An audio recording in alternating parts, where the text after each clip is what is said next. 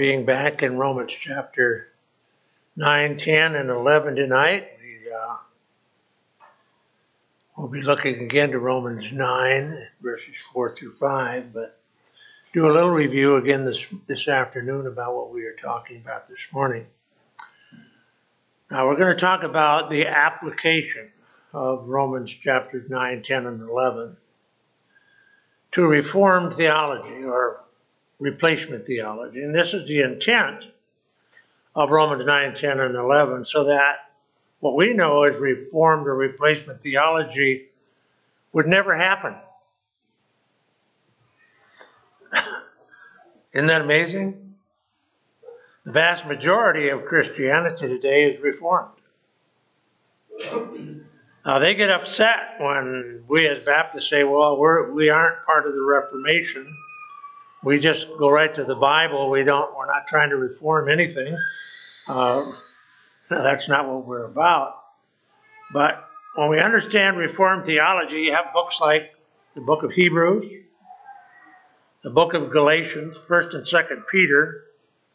Certainly, if you have these books in the Bible, we wouldn't have anybody trying to practice a form of the Mosaic covenant today, or its corruptions that would continue to be in Christianity. It's addressed so much scripturally already. Certainly Romans chapter 7, we have the same thing there, that we're not under the Mosaic covenant anymore. Well, why then is replacement theology or Reformed theology so much and predominantly captivated Christianity? Well, because there's a devil in the world. And he's still corrupting the truth, and hath God said, and still questioning it, and all of the things that go along with it. Well, let's talk about, first of all, what is replacement or Reformed theology. Reformed or replacement theology, which again is the vast majority of professing Christianity, both mysticism and sacramentalism, those two words go together, mysticism. All sacramental churches are mystical. Otherwise, they're things that we can understand. And the sacraments are, we can't understand what's going on there. So, but mysticism and sacramentalism believes, first of all, that national Israel is replaced with the church, this universal entity called the church. It's theonomic in its purposes. Otherwise, the intent is for us to build the kingdom on earth. That's out of that comes amillennialism and even some forms of millennialism.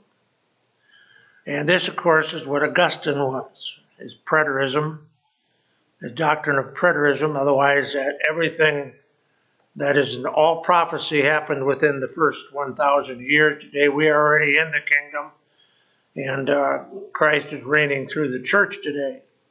That's amillennialism, not literally.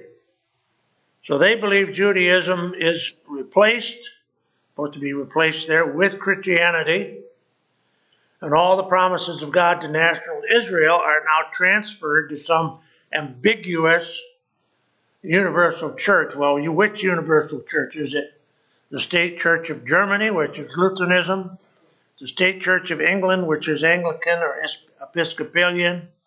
How about the State Church of Spain or Brazil, which is Roman Catholic?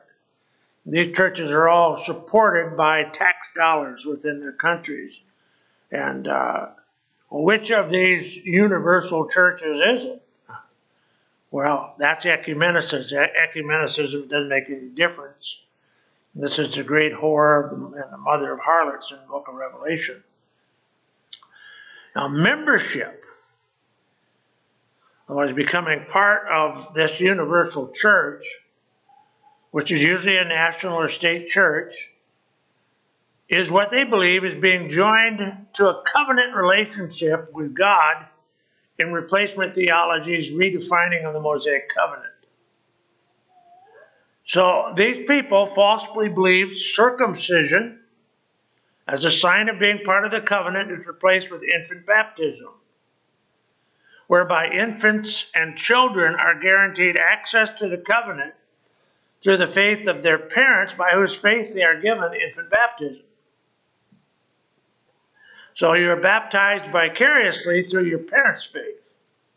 Now, none of this is in the Bible, right? I challenge people to say, well, show me that in the Bible. Where is that? It's not there. But this is replacement theology. So these people falsely believe that under replacement theology, God's grace is conferred through the hands of ordained clergymen, through sacraments, to the participants in those sacraments. So in the sacraments, there's grace being conferred. Forgiveness of sin, the cleansing of sin, regeneration through water, all of these things are being conferred through the hands of ordained clergymen, or this is the doctrine of orders, which is part of Roman Catholicism. Reformed churches all have a variation of those kind of things within Reformed churches. So that is why we have Christ saying he hates the doctrine of the Nicolaitans, which is a clergy-laity division, because of the priesthood of all believers. Now, Romans 9, 10, and 11 are correcting all of this stuff. It already existed in early Christianity in what was called Judaism. That's what Paul addressed in Galatians and book of Hebrews extensively. But under this system then, a child is then catechized and confirmed. You've heard of confirmation. How many of you, when you were part of the denominational church, went to confirmation? I did. So you're catechized, or you're confirmed by instruction, after which then he or she then is allowed to receive Christ in receiving the elements of the sacrament of the Eucharist or communion. Also, we call it Lord's Supper. Biblically, is what it is. So in receiving the elements of the Lord's Supper, the body of Christ, the body and blood of Christ, they're literally receiving Christ. Now, isn't it amazing? Every time the Scripture talks about something spiritual, liturgical churches make it physical, and when it's talking about something physical, they make it spiritual. So in order to retain or ensure salvation under Reformed theology, the individual must live morally, be faithful to attendance in church services, receiving the grace of forgiveness through the sacrament of confession in Calvinism, or in Catholicism, or the sacrament of Holy Communion, whereby you are receiving forgiveness of sin, and of course re-crucifying Christ. In other words, salvation and its retention are dependent upon the church, physical membership, and faithfulness to the sacraments. Now, most people don't understand any of that. They're just doing what they are told that they're supposed to do. So they go to church and have their stuff done to them or for them, not knowing or understanding anything about it, and they don't have to, because it's mystical. And even if we tried to explain it to you, you couldn't understand it. That's mysticism. And that is why these churches, that's all part of replacement theology. Now, this is a little difficult for many people, I think, who's never heard these things to understand, but they're the foundation of what's being addressed in Romans 9, 10, and 11. And it's being addressed because these were the issues that had been corrupted by the priesthood of Israel in their corruption of the Mosaic covenant, making it and adding it to the Abrahamic covenant as a means of both salvation, grace plus what God had offered. Now, okay, therefore, in application, since Romans chapter 9, 10, and 11 negate and correct the corruptions of the Mosaic covenant by Judaism, these corruptions were transferred into, which of course is sacerdotalism. Sacer means sacrifices. Dotalism is priesthood, sacrifices by the priest. Those chapters also negate the variations in corruption of salvation solely by grace through faith that exist in Reformed or replacement theology and their corruptions of Christianity, and then through sacramentalism with clergy and sacrament. The Old Testament was priest and sacrifices. New Testament, it's clergy and sacraments. Now, there's a corruption going on here. Now, Romans 9, 10, and 11 are intended to correct that corruption. It hadn't even been created yet, but the corruptions already existed in Judaism. We would have never thought that with the number of scriptures we have addressing this issue, Hebrews, Romans chapter 7, Romans chapter 9, 10, and 11, the whole book of Hebrews, 1st and 2nd Peter, we have these books addressing this issue. How in the world could this stuff come into Christianity? Well, the only way that can happen is you just ignore those books, or you teach around them, or you make them say something else, and you begin to read, interject, interpose these heresies into Christianity. And they are dependent upon the ignorance of the people. And people don't really want to study these things out for themselves. They trust their authoritarians, their teachers, just as Israel trusted their priesthood. So let's look at a little bit of foundation for this. Now, I know this is heavy stuff, but it's all important for you to know. First of all, Augustinianism. This is around 300 AD, which is Roman Catholic doctrine. Augustinianism was reformed originally by a man by John Huss. Now, John Huss was the first reformer, but he retained the sacramental view, the mystical view of the sacraments. Then, about 100 years later, Martin Luther comes on the scene. He is often credited to be the father of the Reformation, but John Huss really is the father of it. Reformed theology of these men then retained most of Augustine's Roman Catholic theology with just a few changes or reforms. Luther took away 5 of the sacraments and reduced them to 2, but remember, there are no sacraments. Huss did the same thing. He reduced them to 2, maybe 3, retaining the sacrament of marriage, which is not a sacrament.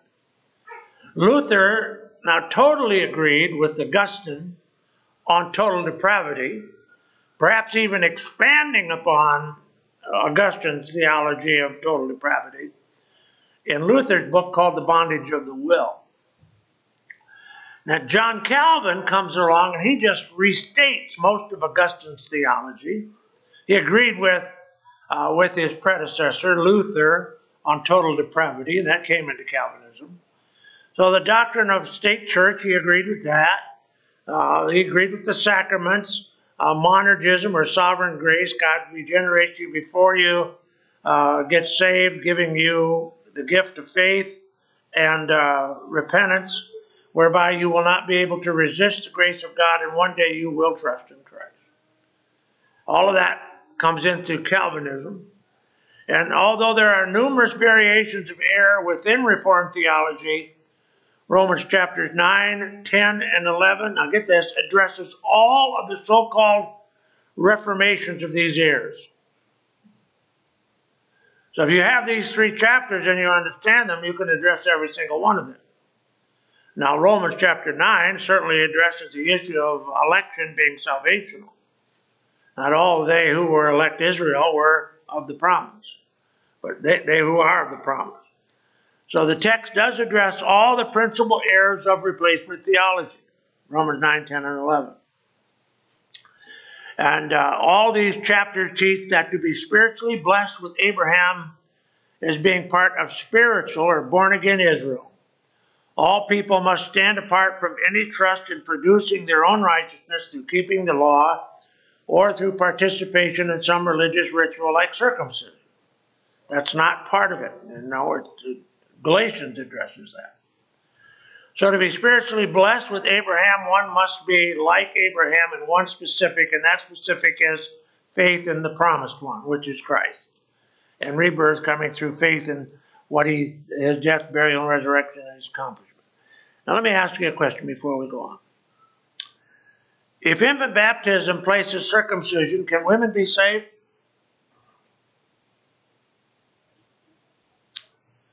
Can women be made part of the covenant if there's no circumcision for women? Now you think about this for a little bit. But this is what's being taught today.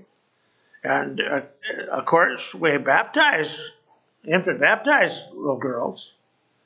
But if that's replacing circumcision, then there's something wrong. There's a difference here. So therefore, with the understanding that Romans chapter 9 has two elect Israels in view, national, spiritual, or born-again Israel, we can begin to understand Paul's statements in verses 4 through 5. Nowhere in Scripture does election pertain to salvation. Nowhere.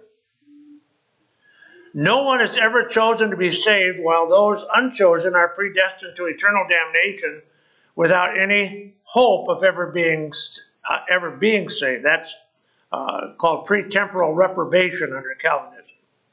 Before time, God has chosen all those who will be saved, and before time, God has reprobated all that are not elect to an eternal hell, and they can never be saved. Taking choice completely out of the matter. Now, Romans 9, 4 through 5, we'll read this and have a word of prayer.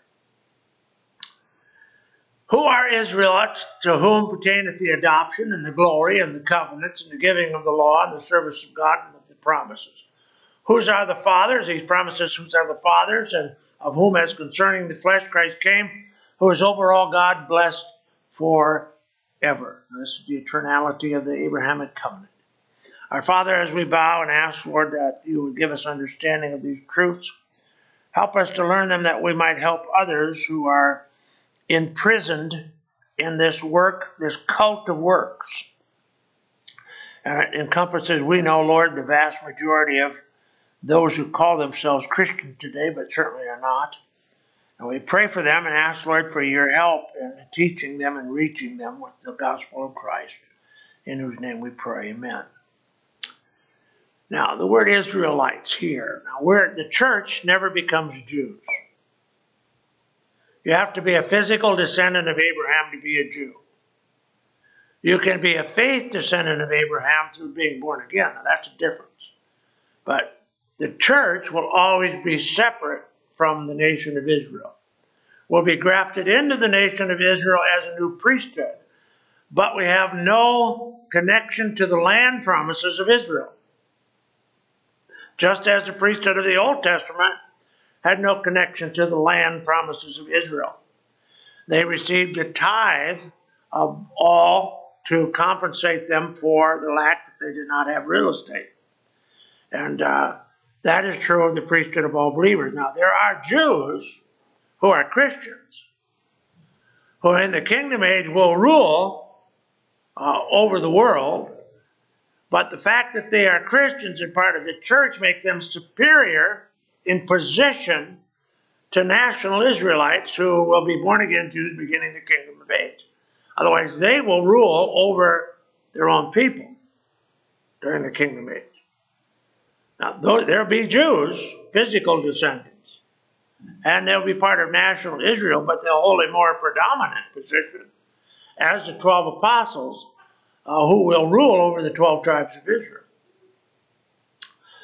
So the word Israelites distinguishes the descendants of both Abraham, national Israel, and spiritual Israel, according to the Abrahamic covenant, as a covenant is a name of the chosen people. That's the Israelites. Now there are conditions of election for both national Israel and spiritual Israel. The condition to be part of elect national Israel is a physical birth of genetic descendancy from Abraham. My grandmother is a Jew. My great-grandmother was a Jewish lady. Rosenstiel was her name. My grandmother, of course, gave birth to my father and his brother and aunt. Because my grandmother was Jewish, not a Jew, she was Pentecostal actually, but her son, two sons and daughter would have been considered Jewish. My mother was not Jewish. So, strictly speaking, under Jewish practices, I would not be Jewish because my mother's not Jewish, even though my father's Jewish. That's the way they account these things. You must have a matriarchal connection to Israel in order to be considered a Jew. So in this context, I don't know how this all works out in God's plan, but that's how Israel has worked it all together. If you're going to be considered or counted as a Jew, you have to have your mother has to be Jewish. So the condition of this whole part of national Israel is a physical birth genetic connection from Abraham, and the condition to be part of the spiritual Israel is a spiritual birth by grace through faith. Again, if you're part of the church now, you're going to be part of, if you're Jewish, you'll be part of national Israel, but you will have a superior position in the kingdom age as the apostles and all church age believers will rule the world as a church age. So adoption pertains to both groups, but adoption doesn't mean to take a stranger and make them your child. Adoption in the Bible means to be placement as an adult son, the placement of maturity. And it's from the Greek word oestheia, the same word used in Romans 8:23, defined there as well. And not only they, but also which have the first fruits of the Spirit, even we ourselves, grown with ourselves, waiting for the adoption. Now, if we've been adopted already, why would we be waiting for it? The point is, the adoption is told here what it is. The redemption of the body. That is the ultimate place of maturity when we are delivered from sin nature itself and delivered into glory. So the word adoption refers to the redemption of the body or glorification. National Israel experienced physical redemption from Egyptian bondage, but that's not the same as spiritual redemption.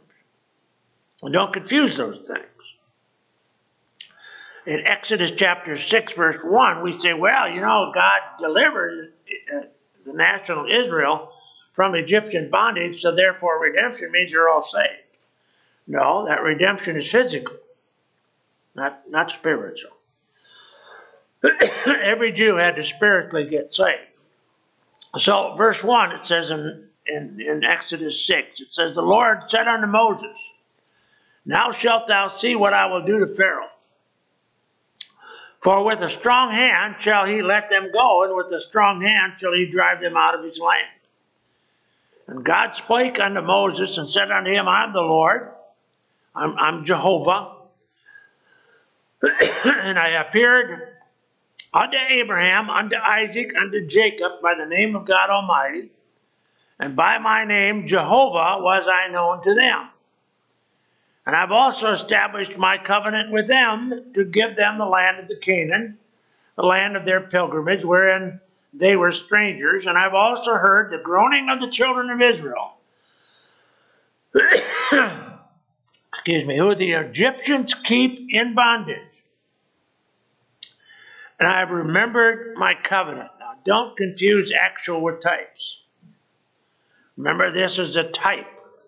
Physical redemption is type of spiritual redemption.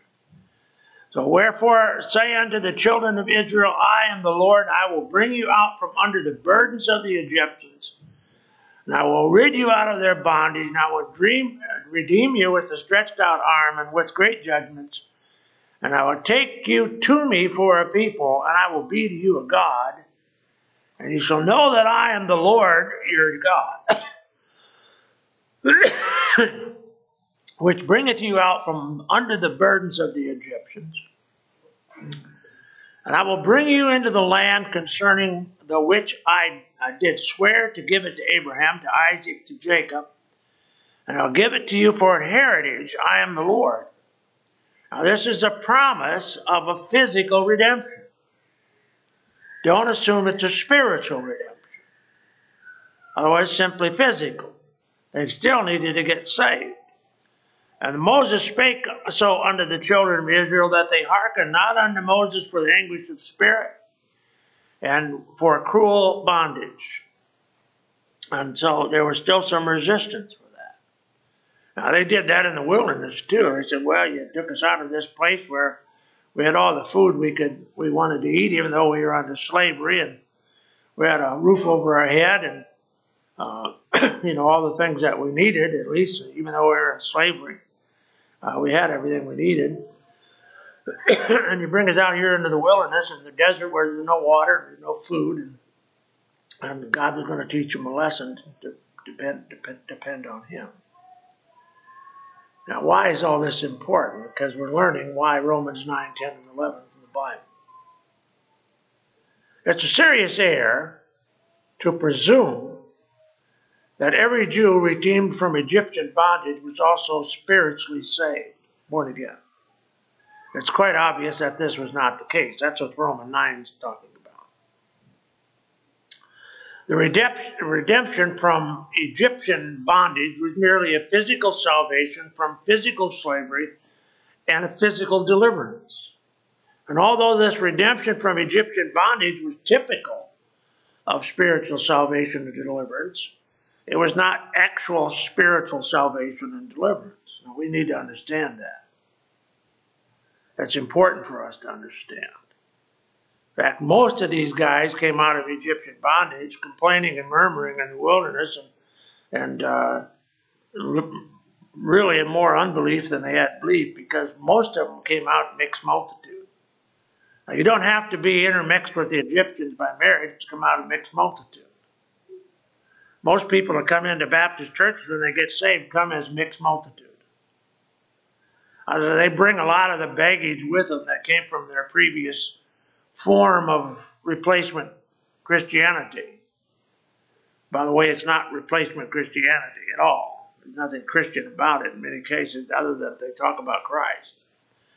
So spiritual Israel, all of those that are born again by grace through faith in the pending promised one, receive spiritual redemption from the bondage of death. However, this redemption goes beyond the deliverance from the power of death and eternal condemnation.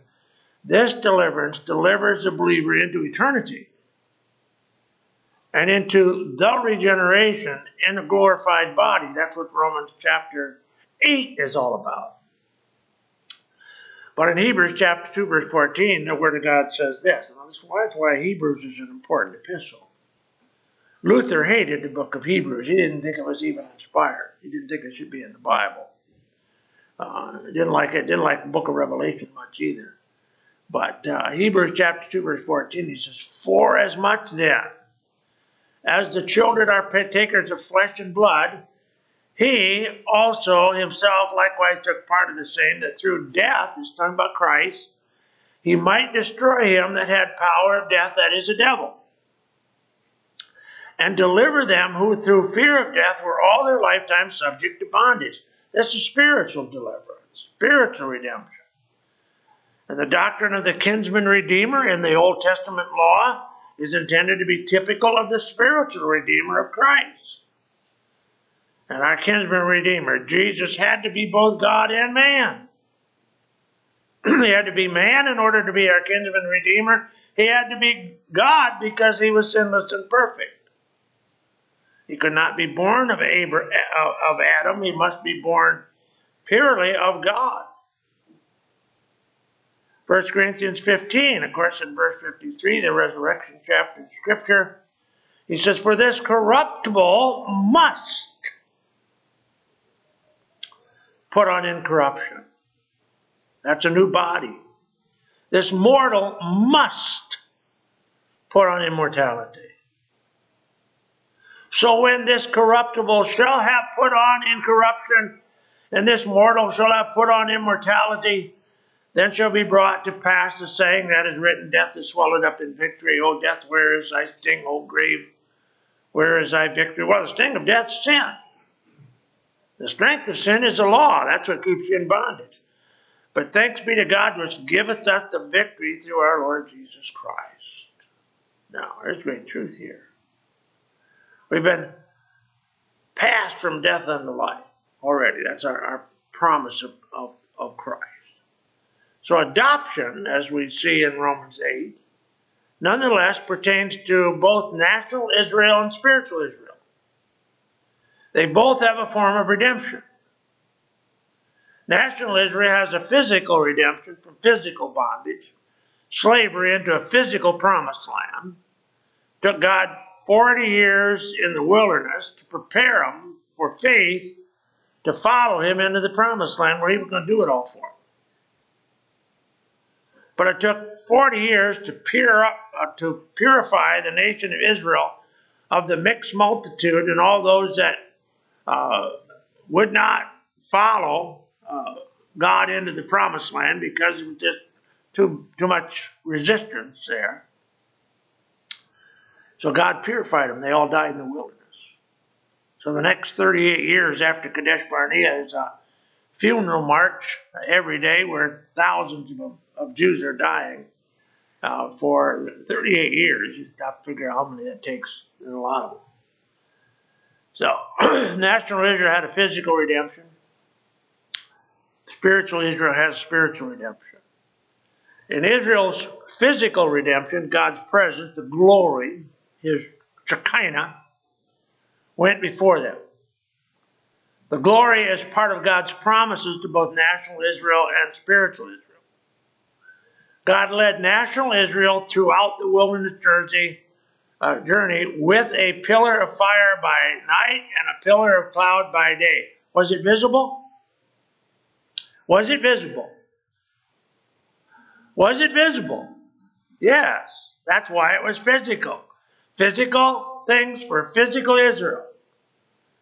Now, we already read this morning that, the wind bloweth where it listeth and we can't see it. So is the Spirit of God. The Spirit of spiritual redemption we don't see. It's not visible to us. Not like this Shekinah. Exodus 13:21, and the Lord went before them by day in a pillar of a cloud, visible, physical, to lead them the way, and by night in a pillar of fire to give them light, to go by day and night. They could travel both ways. Physical. He took not away the pillar of cloud by day, nor the pillar of fire by night from before the people. There was a physical presence of God. Now we know the spiritual presence of God is here today. How do we know that? By faith. Where 2 or 3 are gathered together in my name, there I am in the midst. God promises that. We know it by faith. How do we know we're saved? By faith. How do we know that we have been received the Spirit? By faith. It's spiritual. We can't see it. We know it's there now. That's what we read this morning. The wind bloweth where it will. We can't see it, but it's there. We know it's there. So the Shekinah was a manifestation of the presence of the Holy Spirit of God in the Old Testament for both national and spiritual Israel. For both national, those who were born again, they knew it too. The people who were only physically redeemed, they knew it. But prior to Pentecost, the Spirit of God was with Israel in the Shekinah and through the anointing of the prophets, priests, and kings. After the day of Pentecost, the Shekinah, the Spirit of God, now dwells in all believers and leads them with truth. How do we know? Well, if you're saved, you know. You can't live in sin. The Spirit of God won't leave you alone. You'll know chastisement. You'll know that the Spirit of God is leading you if you're generally born again. You'll have a hunger for the Word of God. Because now you're a spiritual being, you're going to be hungry for spiritual things. If you don't have a hunger for spiritual things, you probably should get back to the cross and re-examine yourself, see if you be in faith. You're going to have conviction of sin. The Spirit of God is not going to leave you alone. You sin, He's going to convict you of that sin, and you're going to know that it's conviction. And if you don't repent, you're going to have chastisement for sin. Now, if those things aren't evident in your life, then you probably should get back to the cross and make sure you're part of the faith. Now, there are a lot of other things we could look at here. So, this is another aspect of the believer's adoption relating to sonship and moving those born again of the Spirit one step closer to the regeneration. That's what glorification is. Romans 8:14 says this, for as many as are what?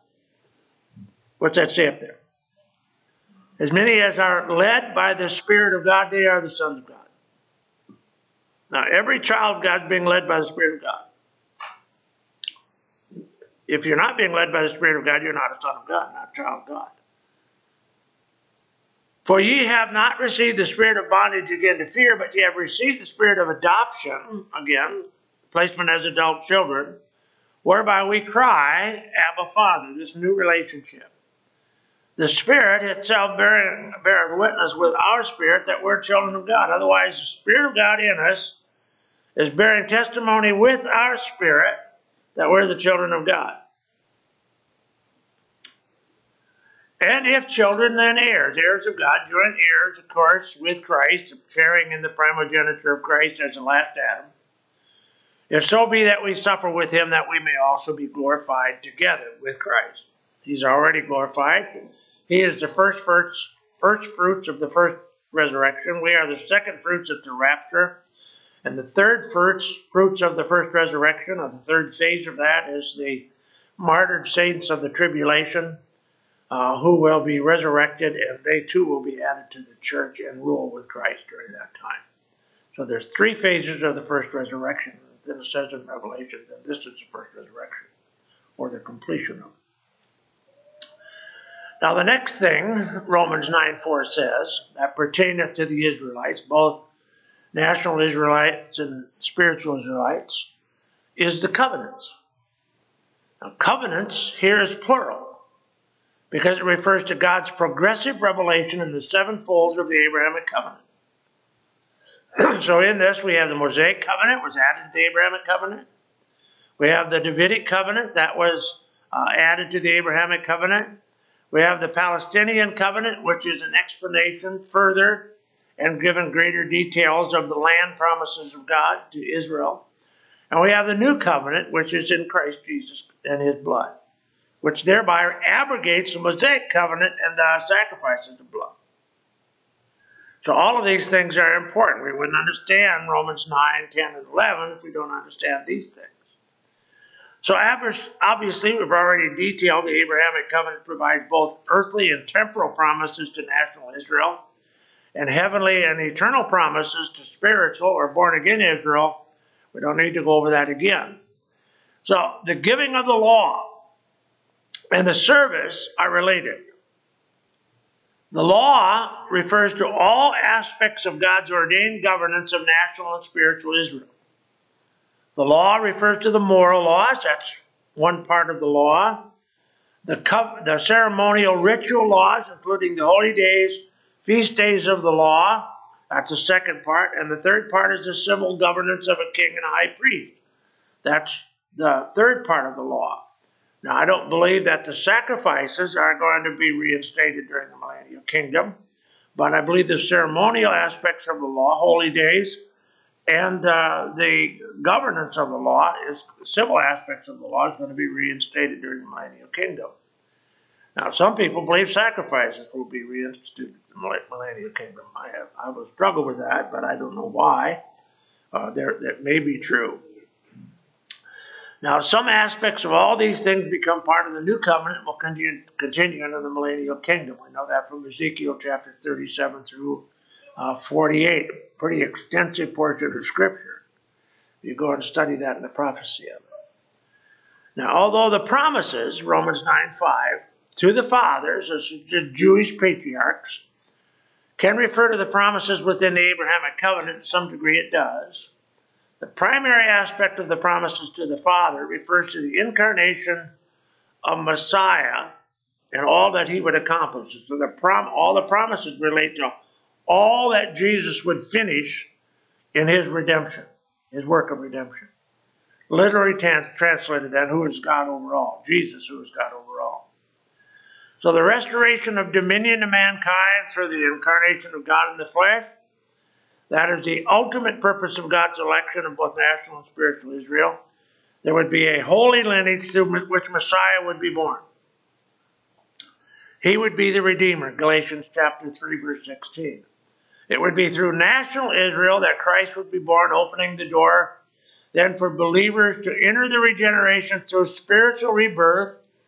Otherwise, the promise of national Israel have no purpose whatsoever if it does not fulfill and culminate in the birth of the Messiah, the promised one, who then can provide spiritual rebirth to Israel. So, this is a regeneration. Now, once God was actually propitiated, not just positionally in the promised one, but he was actually propitiated, it is finished on the cross. His wrath upon sin was adjudicated through the death of the sinless one. Christ took our sins in his body and bore the penalty of that sin, the wrath of God upon that sin. Believers could be actually regenerated, and God could once again, actually, not just positionally, breathe into them the breath of life, and they could once again, actually, not just positionally, become living souls. Until then, we were dead in trespasses and sin. As the Old Testament would say, we were saved on credit, put on layaway until that which could be set straight. And Christ did that in his death, burial, and resurrection. So the firstborn into the regeneration is the incarnate, resurrected Son of God, who is Jesus, humanity's last Adam, thereby creating the church of the firstborn, Hebrews 12:23, and all church age born-again believers. What do we say to all this? Amen. Hallelujah. Praise God. I don't think we really comprehend many times the wonders of God's gift of salvation. Now, I know many times these are just words. They just seem like words. And after listening to them for a while, I know how difficult and how laborious it is. But these are wonderful things. And sometimes as all of these facts begin to develop, as you study the scriptures and you begin to pull out this nugget here and this nugget there, you come to the place and you just, wow. This is what my God has done for me. Because he loves me. And it really defines the love of God, not just a fire escape from hell. So much more. I can understand why, I believe the Apostle Paul, when he says in the book of Hebrews, how shall we escape if we neglect so great a salvation? So great a salvation. They're more than just words. They're the inspired words of God to communicate to us truths that are so far beyond us that God has to belabor us to get us to really look at them and study. Oh, it's laborious to dig all of this stuff out. I watched a show the other day of these two guys working in an old opal mine. And they had what they called the old timers. You know, back 100 years ago, they'd gone through this opal mine and they'd taken all the big opals out. And anything that was little stuff, they just threw it in the hole. Now these two guys, they come down to this old opal mine and they're digging all these opals out, these little bitty pieces. And these little pieces now that were just thrown away 100 years ago, now are worth thousands of dollars. He says the old timers didn't even realize how valuable this would be one day if they'd have just saved it. They could have put it in their pockets and saved it, given it to their grandchildren, and their grandchildren would be millionaires. But they were just little pieces of junk that they just threw away. I think that is so much of what the Bible is to most people today. They get the doctrine of salvation and maybe not even spend much time on that. They want to just study the Bible just enough to get a fire escape from hell and then never get any more. All the wealth of what God has given us is so great a salvation. But we can never truly worship God and truly appreciate and praise him for what he has given us if we do not understand what that is. That's Romans chapter 9, 10, and 11. So much. I hope you're born again today. I hope you have not neglected so great a salvation. It's not enough to understand all these things if you don't do anything with it. You must repent, believe, confess, call, and receive the Lord Jesus Christ. You must. It's not enough just to know it. You have to do what God wants you to do with it. Be born again today. Our Father, as we bow and close this time together, we thank you for the opportunity to share these wondrous truths. They're your truths of what you've done and what you will do. And for them we are eternally grateful. I mean, literally, we will be eternally grateful. But only then, in eternity, will we really fully comprehend them. Thank you, Father, for being who you are and your love and grace to us. In Jesus' name, amen.